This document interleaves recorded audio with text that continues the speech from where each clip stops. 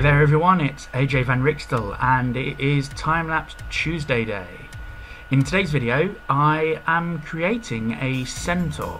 So I've been practicing doing some horses for another project which I will be revealing at some point during the end of this month, hopefully. And part of it involved me doing some horses. Now I thought I would, as I've been practicing horses, do something to do with that for my next video, which is this one. So I started off by drawing the outline of the horse and then moved on to doing a bit of the background for it. I thought I'd do it in a foresty type setting, and I really enjoyed setting the scene for the Centaur. I wanted to have him quite a young Centaur, so I did him with a younger sort of manga style face, and I wanted to add a bit of almost drama to it with him leaping over this fallen log that was there. Once I'd done the initial outline, I then moved on to going over it with just a 0.3 Pigma micro pen, just as a rough outline, so that I could then scan it in onto the computer and then print it off to add the colour. To add the colour, I decided that I was going to do this in markers. I just felt as though I wanted to have a bit more practice with using markers. I used my Spectrum Noir markers, and I really enjoyed creating the textures of the horse and the trees and the grass here, and I feel as though I managed to create a nice sense of depth with regards to that. So I initially started off by doing a bit of blocking in with the various colours for the background, a bit of green, and then also blue as well for the sky right at the far back. I just used really light blue, and I decided not to really add any more detail onto that.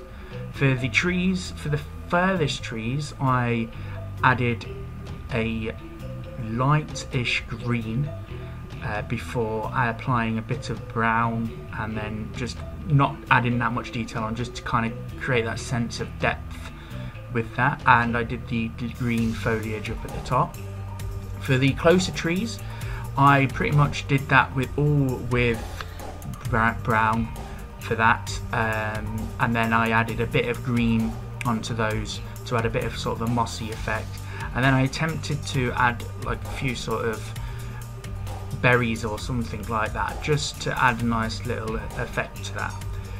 With regards to the Centaur himself, I started off by just doing a base layer of the brown for the horse part of the Centaur, and then I just did my usual skin tony type colours for the main humany part of the Centaur, and I started blending that in and getting a really nice sort of texture for them. I wanted it to be quite smooth, as though it was really like coarse fur there, and I feel as though I really managed to get the shape and the Centaur quite well, and I really enjoyed the way I've managed to make it look as though it's leaping over there with the shadow, and with the shadow of the spear on the Centaur's body moving down onto the log below him, and then I just went over it again lightly with a bit more with a thicker pen,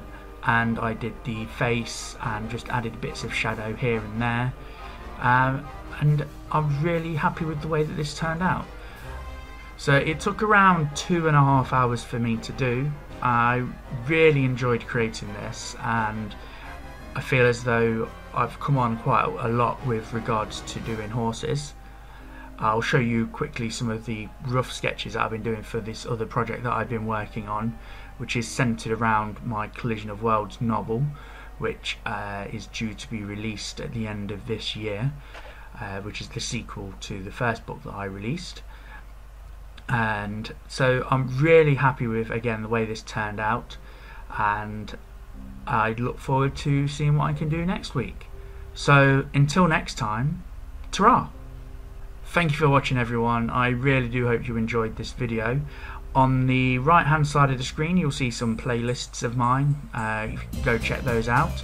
Also there will be to the left hand side the review that I made of Mark Crilly's manga art last week, which I implore you all to go and check that out and really enjoy it. It's reached over 50 views already since making this video, and it's my best yet since I've really put a focus on doing my YouTube channel. I really enjoy making content for you guys, so as always I really appreciate it when you do post comments and click the like button and share it amongst your friends. And if you do happen to like these videos, please hit that subscribe button, and I will see you next week.